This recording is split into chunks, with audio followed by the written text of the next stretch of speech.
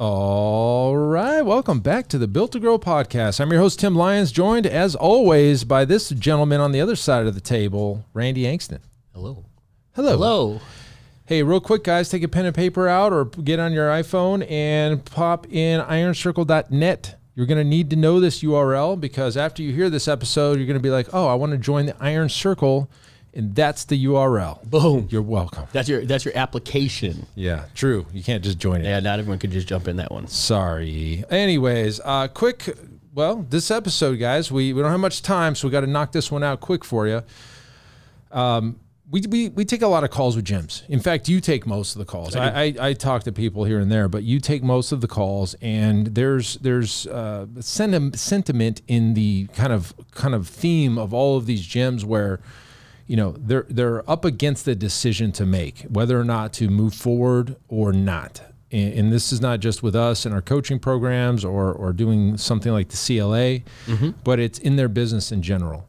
And, you know, there's times and things that they do that prevent them from taking action. So let's kind of get into why that could be happening and really, you know, the caveat to this whole thing is there is no treading water. Correct. There is no standing still. I'll give you a great example.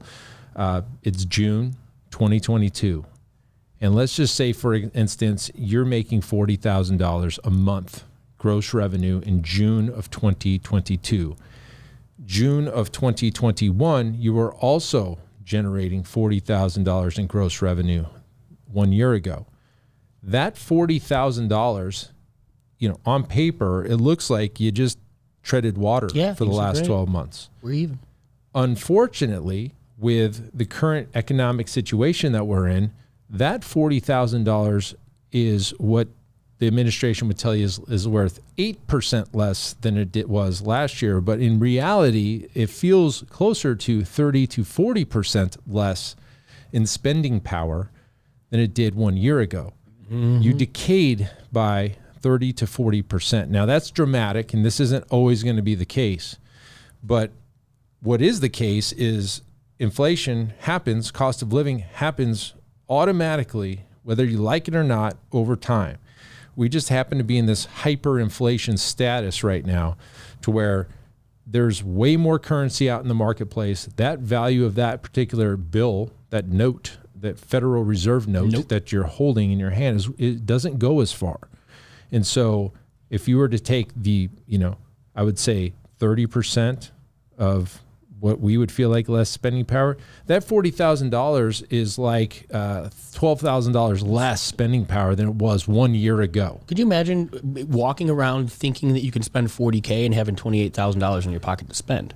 That's pretty much what it is. It's the truth of it. How do I make this $28,000 now stretch to 40 or look or feel like 40K?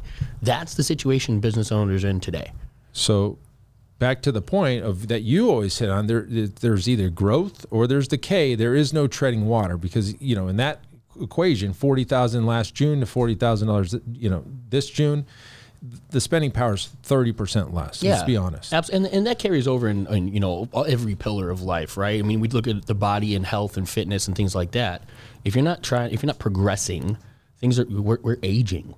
You know, our bodies are slowing down. The metabolism slows down. Things happen away from the direction that we want them to go just based on time.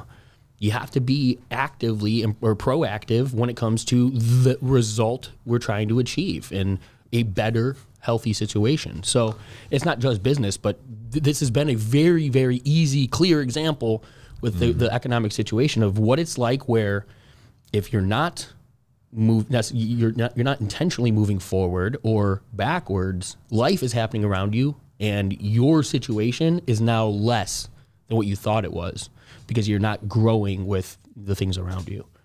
Exactly. And but there's a number of things. We were talking about this as we were coming into this episode.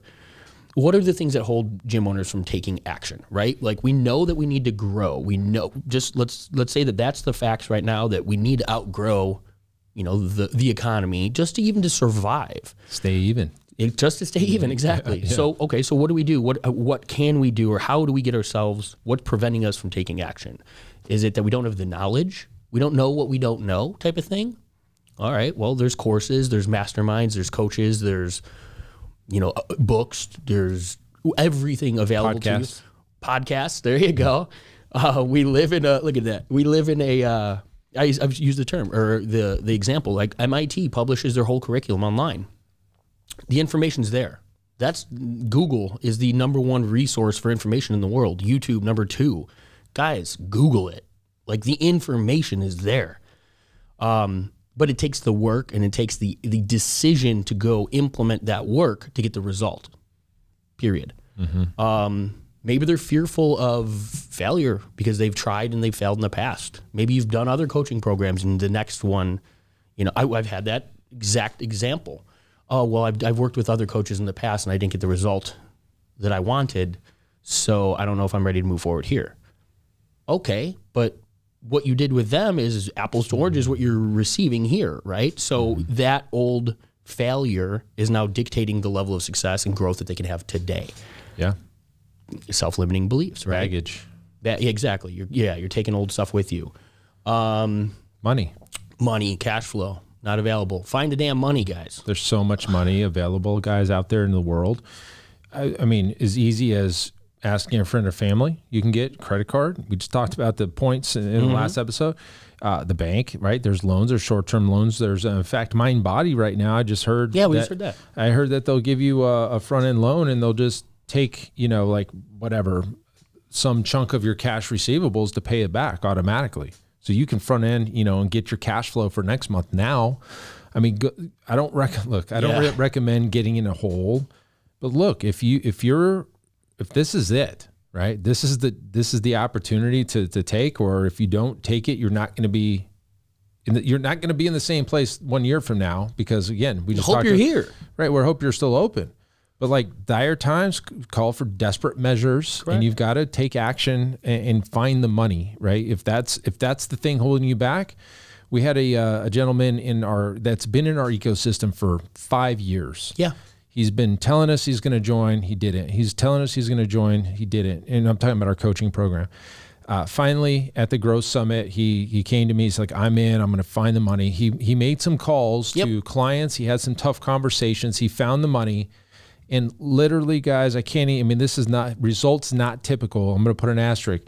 This particular gym owner has tripled his investment, actually 5 times his investment in 1 week. It's not typical, but look, I was like, why didn't you do this a long time ago? He's like, it was in my head. Yeah, get out of our own way. That's the most frustrating part is when we see it, right? Like we've see it all, and just the vision of, I just can't, like the person who needs to take the action and do the work, like they just can't grasp what they have in front of them. Yeah. It's like it's the leading horse to water thing. And it's like, it's right here in front of you if you could just see it yourself. Yeah. But once whatever it is, once that shift takes place, maybe they found the money, maybe they, and he's paid that person back already in 1 week. Look at that. He's like, hey, thanks, man. I appreciate it. Now he's on his own. He's covered it. And the guy was like, oh, that's all you needed? All right, cool. He took care of it. Yeah. And sometimes I'll get on a call with the gym and look, there's nothing I can do to help you. And I'll tell you that. But like for most of the time, it's like, I know exactly what we need to do. And here's what we're going to, and we go do it really fast. Like his plan was launched in 48 hours. We wasted no time. I dissected the problem. We went through all of his deliveries, his systems, his capacity, his pricing. All of that looked pretty good. He lacked lead flow. He lacked. He was a great salesperson. Everybody says they are, but he was. He actually is. Yeah. He actually is, and he's proven it with all. We booked within the first, I think 3 days of running ads. I think we had booked like 24 appointments, and then he'd done like 15 or 20 of those. He's closed 11 of them. And he, right now he's got another 32 appointments booked, all through automation, by the way. He didn't have to really work that hard to get all these to happen. He made some calls, but yeah, he's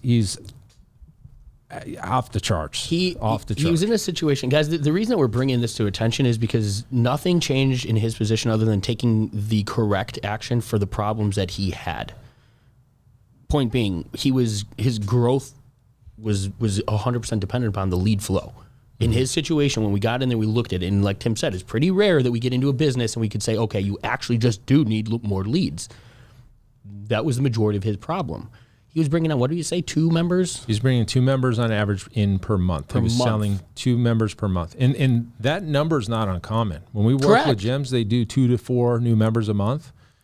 He was doing 2 members a month. He sold, I mean, we're actually going to meet today and get the numbers. I would be surprised in the first probably 11 days or 12 days that since we've been running this, he's probably over 20.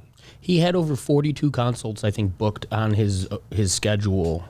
Yeah, I'll report back those numbers because we're going to get on our coaching call today, and we're gonna put it on the paper. But I mean, it's a difference of guys like literally getting out of your own way and going from 2 new sales a month to potentially like 30. He'll be like 60. Think about that. And these aren't boot camp members; these are our personal training and semi-private training members doing anywhere from his low end membership is $57 a week, and he's like $97 a week and he's selling tons of those. Yeah, and he's doing it well. So that's half the problem, right? Like a lot of clients or individuals aren't taking action because of the pain or maybe the fear, the resistance, something like that. What about those that the nail just isn't sharp enough? Like they're not in a pain point. We see this happen sometimes, guys, where they're pretty comfortable. You're in the gym, you're making decent money, you're not working too hard, and you have the decision to make. Do I want to step into something where I'm actually going to have to do some more work? The rewards are there, but do I need it or do I want it is bad? And that's a decision. That is a personal decision. But what I would tell you, going back to the very first example of the 40K June of 21 to 40K June of 22, you're going backwards. If you're not making moves to grow, you are going backwards. And it's not your fault. It's just happening around you. So I would argue is you have to make moves and you have to be intentional about your growth, or else you will slip into negative territory. And sometimes it is just kind of human nature. We are very much like, I love going back to this, like we're designed to stay alive, period. That's survive. Survive is really just it. We're reproduce, survive, and like as basic and minimal as life gets. It's as simple as it is. Now, with that being said, comfort can be what we cater to, where we find ourselves heading into. So my coach calls it the seduction of success, right? You've got that big win, or maybe it's temporary. Maybe it's not the full month, or maybe it's not the whole year. Maybe you're not taking time off. You had that one big sale this week and you're like, I got my weekend. Let me coast. Let me just see Friday afternoon and just get through Friday and we're good because I got my numbers this week. Well, what happens when you have 4 more days? You did that on Monday or Tuesday. Like you have the opportunity now to blow the doors off your numbers, and yet you hit cruise control. Cruise control, yeah. Which means, next week when you don't sell shit, you're actually, behind the 8 ball when you had the opportunity of being that much further ahead.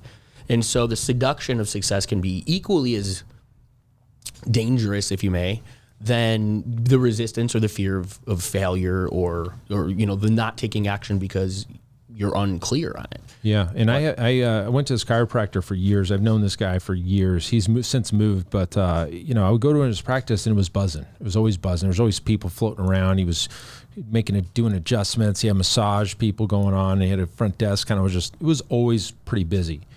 But I knew him on a personal level. So we talked business all the time. He'd crack in my back. We're talking biz, and he had an opportunity for some bigger growth. Right, he had a couple rooms that weren't filled. He could have hired an extra chiro to work under him, and he just looked at me. He's like, I don't want to work that hard. And I looked at him. I was like, that doesn't compute with me. How can you possibly do this? And you're the one doing all the work, by the way, right now. And you could remove yourself from the situation if you just did a few things. And he just was too comfortable. And I think you hit it with that last line there too, though. You could do it with a couple of things in place. Like he could remove himself from a lot of that work. And I think a lot of the gym owners we're working with or that are in that position of, well, the next step would take this much more work. Well, sure, but you're going to hit, if you're building your business to scale, like we talked about in a recent episode, if you've got the people, the staff, the systems, everything in place to grow and truly scale that business, then that temporary work it's going to happen on your shoulders for a little bit, or the implementation starts there. Mm-hmm. But then again, it should fall on the systems and the staff that you have in place. You shouldn't have to scale your business on your shoulders. Right. Shouldn't. And if you're in that position, maybe you're the new guy, you're the solopreneur, maybe you're handling all of that in the beginning. Well, that should still be a short-term, like we have the path out of that. You know what I mean? Like that's the work that's involved, is a little bit goes on your plate, but then ultimately we want the staff and the business to have the burden. That's where you've got true scale. That's where you can get to your next point. The business can get to the next point. You equally benefit as a portion of, you know, the business's growth. Yeah. But it doesn't have to happen by another 20 hours a week. Well, the greatest example is our CLA workshop. There's 2 days of suck. Right? Sure. Yeah, it's 2 grinders. You know, 2 days, Thursday, Friday, we grind it out, we knock it out. And you know what? From that point on, forever, you are now way ahead. And so, yeah, that is a great short-term example. Is like, look, yeah, there's a little bit of work for 2 days. You get through that. You have a system working for you for the rest of the time. 24/7.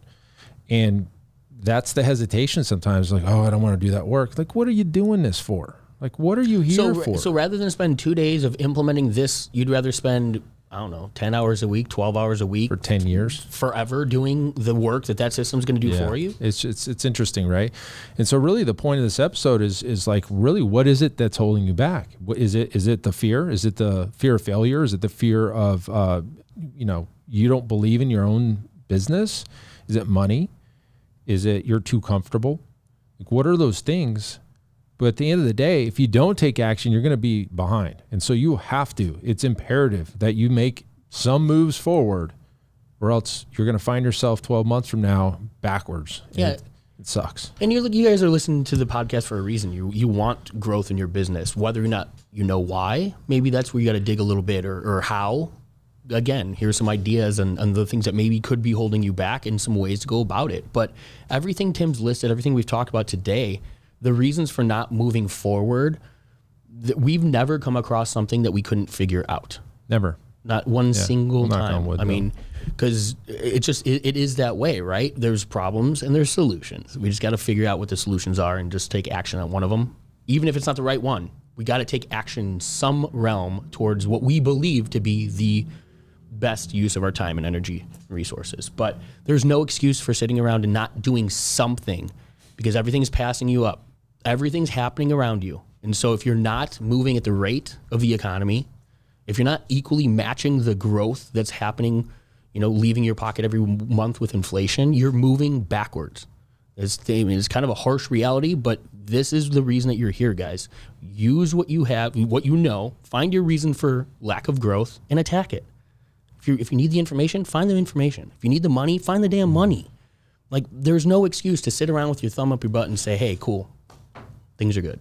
Status quo. It's just not. If you look on the back of our Iron Circle coins, it says, it says, unsatisfied with the status quo. Yep. Yeah, and that's truth. That's truth. So, guys, that's it for this show. Hopefully this helps you take some action, make some moves forward. We don't want to see you 12 months from now even equal to what you are now, because you're going to be behind. You're just going to be behind. And it's not only that, everybody around you is growing. You're just getting further behind. The delta is getting bigger. So go take action, guys. That's it for this episode. Until next show, keep changing lives. We'll see you on the next one. Bye. All right. And thank you for listening to that episode of the Built to Grow podcast, where we help gym owners win. Now, do you want to connect with me and other gym owners online? All you need to do is join our private Facebook group, Business Talk with Fitness Professionals. Just head on over to Facebook and type in Business Talk with Fitness Professionals. And when you do, we're going to give you our 10 marketing strategies 7-figure gym owners use to win. I look forward to seeing you in the next episode. Until then, keep building something great.